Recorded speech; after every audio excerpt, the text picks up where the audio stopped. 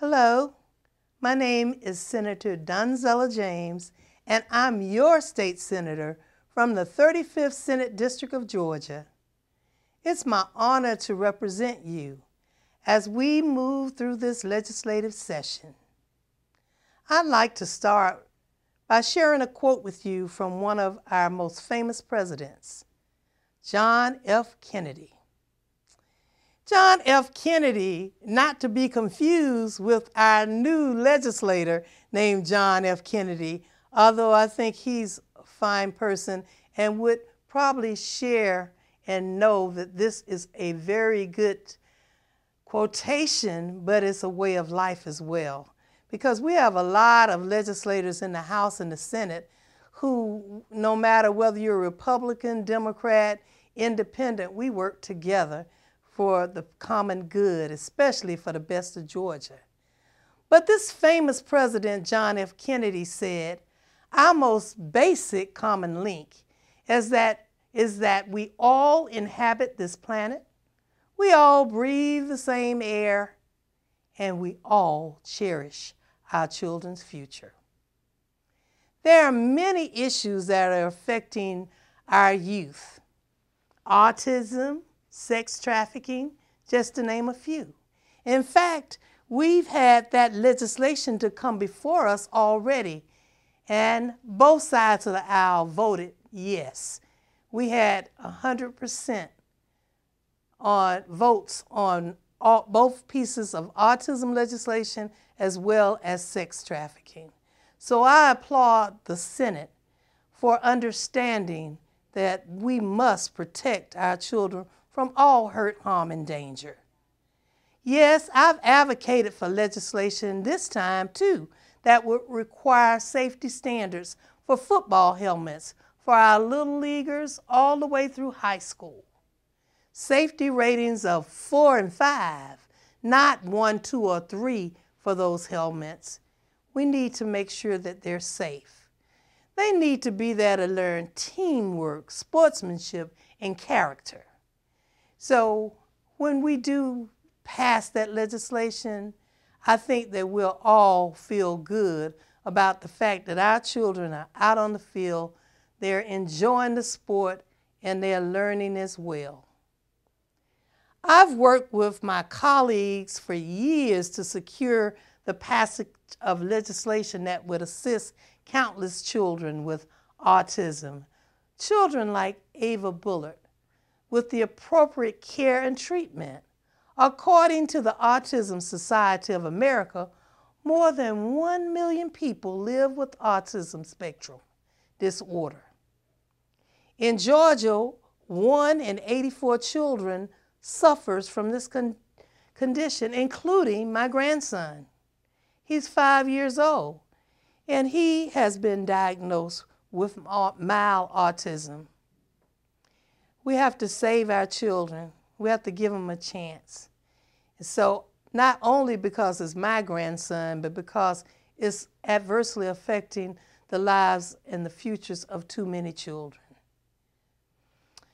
However, research indicates that early diagnosis and intervention can reduce the cost of lifelong care by 2/3.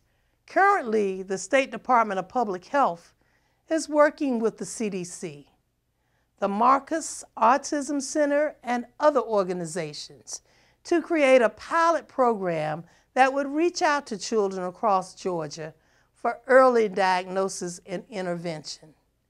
A majority of states already have funding in place for autism. It's crucial that Georgia is one on the right side of history. Let's pass that bill. Another issue that I'm fighting against is the horrible victimization of our young boys and girls.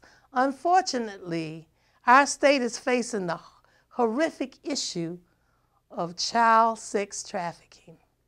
I'm committed to doing all I can to stop this horrible victimization of these Georgia boys and girls, from bringing awareness to the Safe Havens Harbors for Sexually Exploited Children Fund, to working with legislators such as Senator Utterman and others to protect our innocent children and teens from this abuse. You know, many years ago, I introduced legislation, and in 2002, we passed the Child Sexual Commerce Act. It makes it a felony to pimp or pander our children. Yes, those who go and buy sex are just as guilty as those who put those children out on the street corners. These evil predators must be stopped. We must educate the public about this devastating reality of child sex trafficking in our state and fight to provide the necessary resources to fight these crimes more effectively. You see, the Child Sexual Commerce Act of 2002 passed. It made it a felony to pimp or pander these children, and it kept the pimps from just getting a little tap on the wrist and paying a little fine and getting back on the streets. But it's still not enough, because now we have international sex trade, and it's happening right here in the state of Georgia with our international airport. So we have a lot of work to do to rescue the children.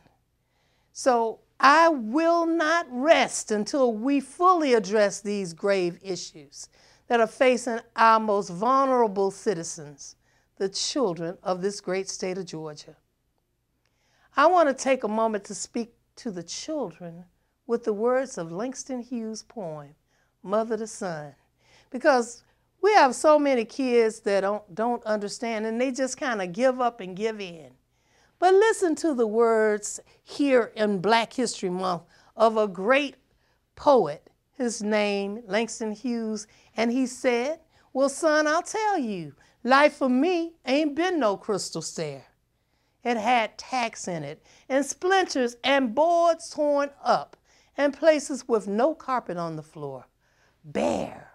But all the time, I've been a-climbing and reaching landings and turning corners, and sometimes going in the dark where there ain't been no light. So, boy, don't you turn your back. Don't you sit down on your steps, because life for me ain't been no crystal stair. Yes, you got to keep on climbing.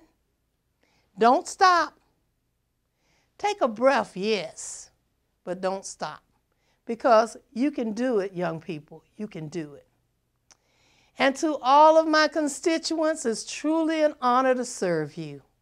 If there's ever anything that I can do for you and be of service to you in any way, don't hesitate to contact me. You can write me, email me, call me, and you know what? If I miss your call, I will call you back, because I'm your state senator. Here in God's country, I'm honored and privileged to serve.